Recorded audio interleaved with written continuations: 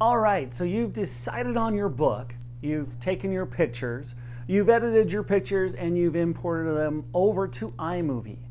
Now, like I mentioned, there's two ways that I use to record my book. I'm going to show you the first one. Now, one thing to keep in mind, if you mess up, don't worry about it. Because just like I'm going to do on this video, I'm going to purposely mess up and re-record that page. I'm not going to stop, because when you stop, you're going to have to re-record and you start all over. Don't ever stop. Keep going, because you can always make edits in the video as you're editing. All right, I'm going to get started. Hey guys, I'm excited to share with you one of my favorite books by my favorite author, David Walliams, called The Creature Choir. Now, I want you to pay attention during the story, because there's going to be things that we're going to be doing after we listen to the story. Let's get started. The Creature Choir by David Walliams. Illustrated by the artistic genius Tony Ross. Warble was a walrus who loved to warble. She warbled on the ice, bum, bum, bum. She warbled underwater, blub, blub, blub. She warbled all day and all night. Warble's dream was to warble all over the world, and maybe one day even take part in the Great Big Animal Talent Show. There was just one teeny-weeny problem.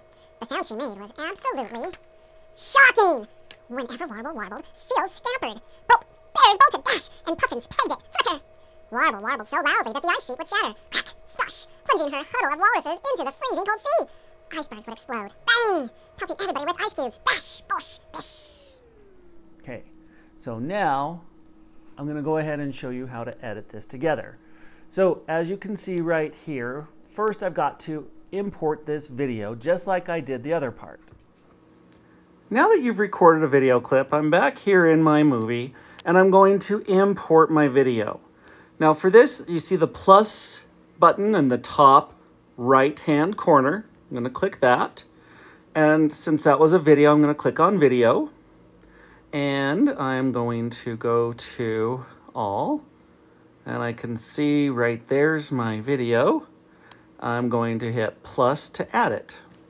Now that's going to automatically put it at the very front of my video. All right, I've got my recording there. Now what I would do in this situation is I would then add the photo that I want. So I'm going to add that first one, but instead of clicking the plus, I'm going to click those three dots once I've clicked on that picture.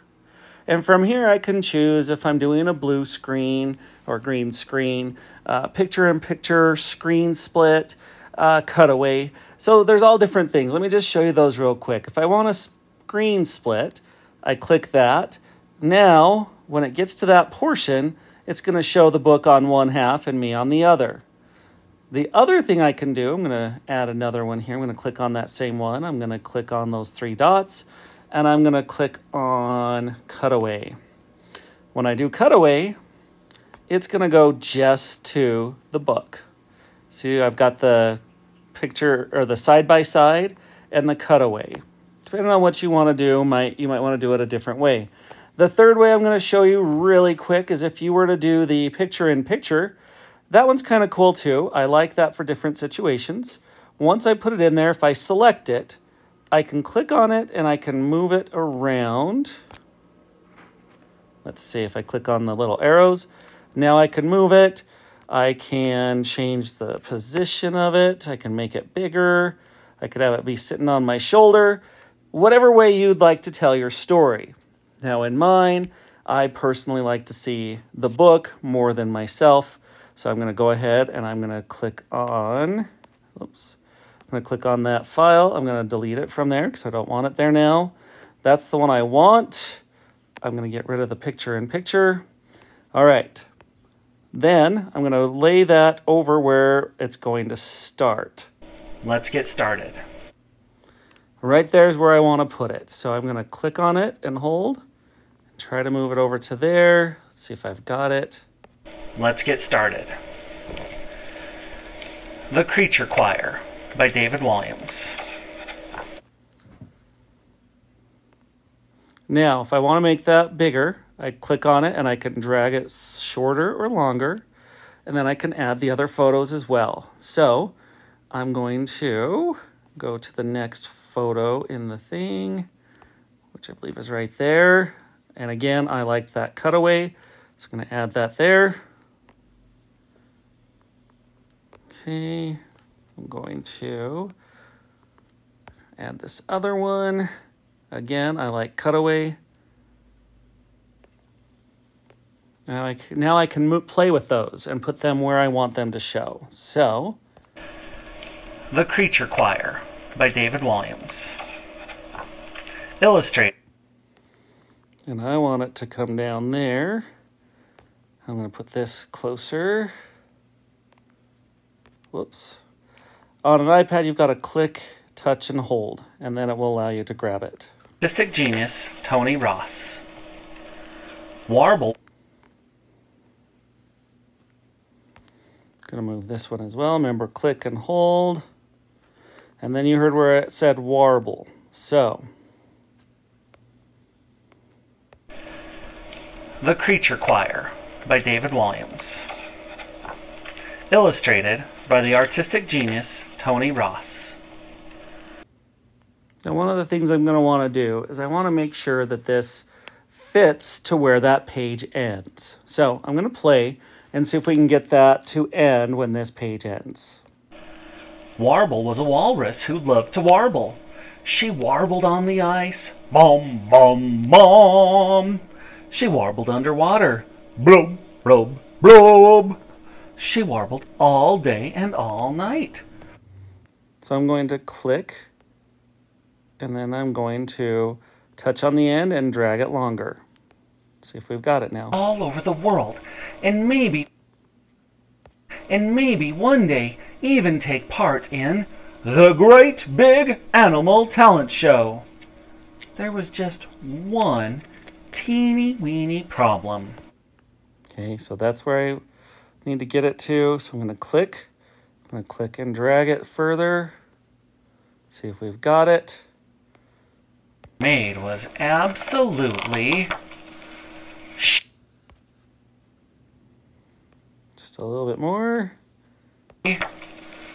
Shocking! Too far. All right. Absolutely shocking! Whenever. All right, so now I've got that lined up. I'm going to go ahead and add that last photo here so that you can see. Let's see, absolutely shocking. That would have been right here.